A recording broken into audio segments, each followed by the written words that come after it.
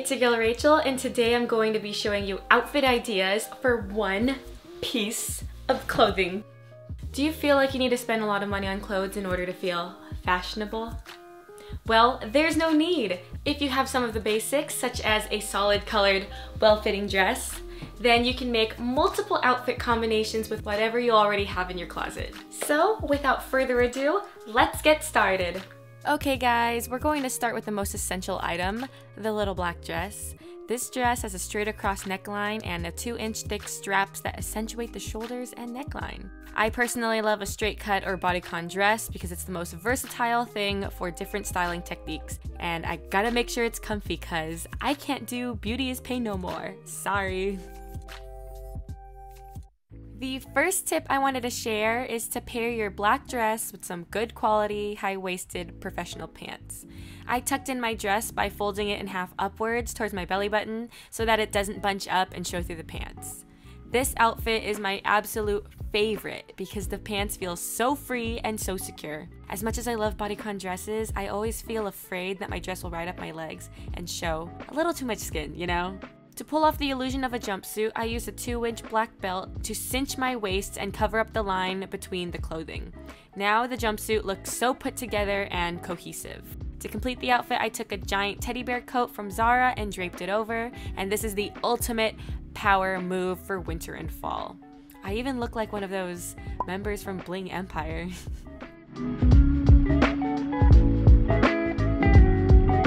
For this outfit, I put on these flowy, lightweight pants that have button details on the side and a front pleat that gives a nice, flared out effect. I used the same fold and tuck method as the first outfit to smooth out all the edges. The vertical stripes are perfect for petite gals like me to give the illusion of looking taller and longer.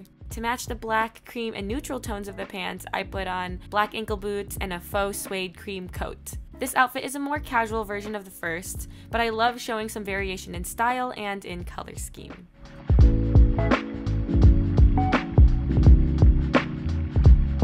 I'm taking my brown leather Doc Martens and pairing it with a chunky brown scarf. This type of scarf is too thick to wear around my neck, so I used it as a piece of outerwear instead. It looks like a cardigan, poncho thing, but I love it. My favorite part about chunky scarves like this is that they look like blankets and you can wear them out in public. I used a belt to keep everything secure and cinch my waist, but it's very restraining. It gives me little T-Rex arms. I mean, the outfit looks cute as long as you keep your arms down. Super easy styling tip is to use any type of hoodie, flannel, or button-up shirt tied around your waist as an accent piece for the dress. It turns a formal dress into a casual errand day outfit, which is perfect for more everyday wear. Since we're off to run errands, I tied my hair up in a messy ponytail and called it a day. I went with a white on white theme with white Adidas NMDs, but to be honest, wearing white shoes outdoors gives me anxiety. It's like ruining a perfectly white canvas with mediocre painting skills. But these are already dirty, so I guess I gotta live with it. This dress pairs really well with skirts, especially ones with a flared out or puffy silhouette. It accentuates the waist and gives an hourglass shape. Again, I'm taking a thick banded black belt to tie around my waist to make the outfit look like one cohesive piece. The outfit looks good just like this, but if you want to be more conservative or warm, throw in a cardigan for extra coverage. The black and white color scheme makes it very easy to pair with different accent colors. I added gold embellishment with the belt, but you can customize it with silver or pops of your favorite color instead.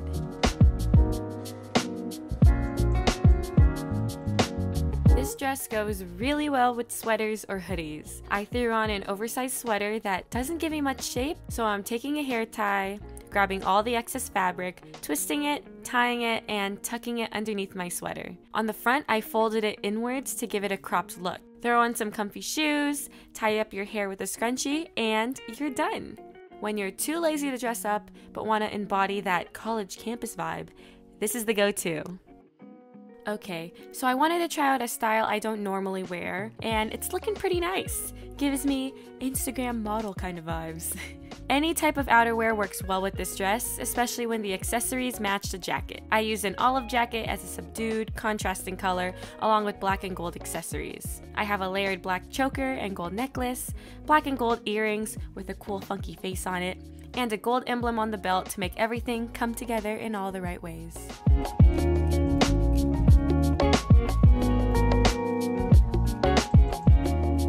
Here's the old classic t-shirt and dress combo. This shirt is a mock neck short sleeve t-shirt from Uniqlo, and I feel like the straight neckline goes really well with any layered top.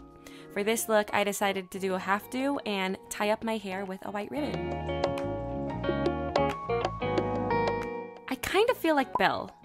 Whoa, wait. There you go. The look is complete now. Now you can look like a casual Disney princess or a regular church girl that you can bring home to your parents.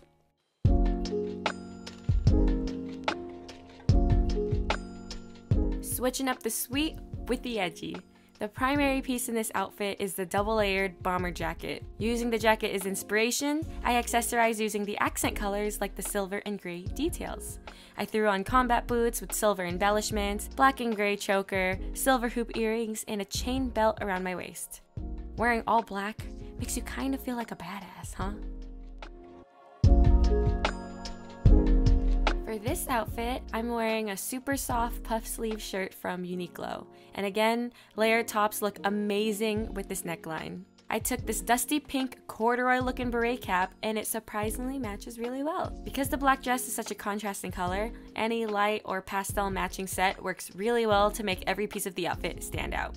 This is ultimate cafe study vibes. Now I gotta buy a drink, get 50-cent refills, and take up a spot for 7 hours until they kick me out. Yep, life of a college student.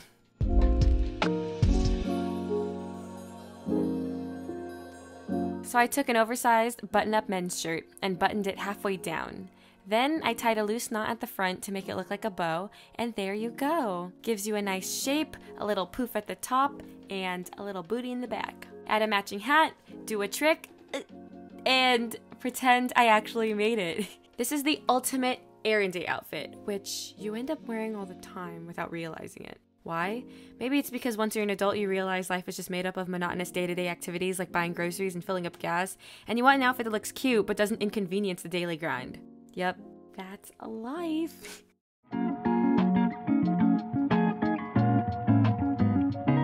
Can you see a pattern here? Matching contrasting colors really pop with a little black dress.